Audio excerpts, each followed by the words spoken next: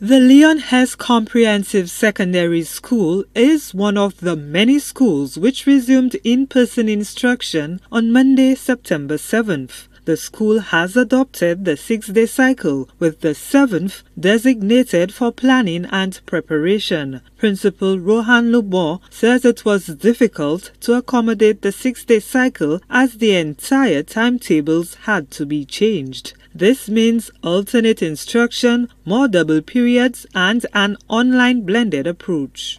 The Form 1s, 3s, and 5s come in on alternate days, and we have the Form 2s, the 3s as well, and 5s, Form 2s, 3s, and 4s, come in on the other days. So the Form 3s are split down the middle. The students were given timetables ahead of today, so they are all aware. Letters were sent to parents, comprehensive letters explaining the protocols and procedures, so they are all aware as to what is expected of them and the students. We have had so far a very good day.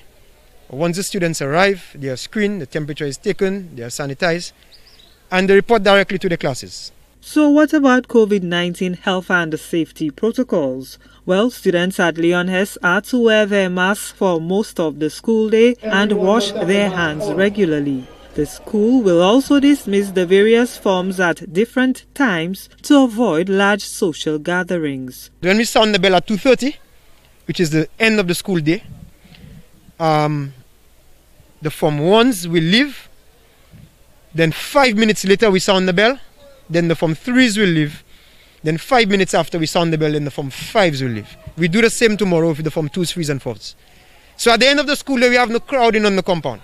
So they live in intervals. So they are aware. The Form 5s, for instance, they can be very restless, but they need to bear the additional 10 minutes that they'll be in the classroom with the teachers. I'm sure the teachers will engage them. And they totally understand why they would have to be kept back so that you could avoid the crowding, and we want to encourage social distancing. Probably other schools could practice that as well.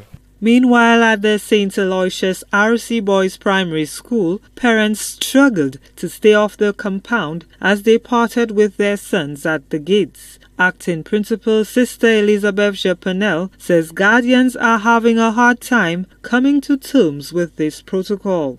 It's been tough. Coming in, having the students adjust to that new normal, because like I've said before, school is a social space. The boys are used to being up close and personal with their friends. They haven't seen their friends from March. So you must expect that they would come in and, I want to hug and I want to meet my friend, I want to go to his class.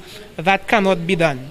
I found the parents were a lot more anxious, because not being able to walk their students, their sons or their wards in, that is new, it's foreign to them, and you could tell at the gate they were anxious, especially if they didn't come to orientation. That's why it's important that parents come to orientation, so you get the heads up before the actual day. So a few of them, they wanted to know, the teacher, the class, but we told them, do not worry, your children are safe, we will take care of them. Okay, that's what we are here for.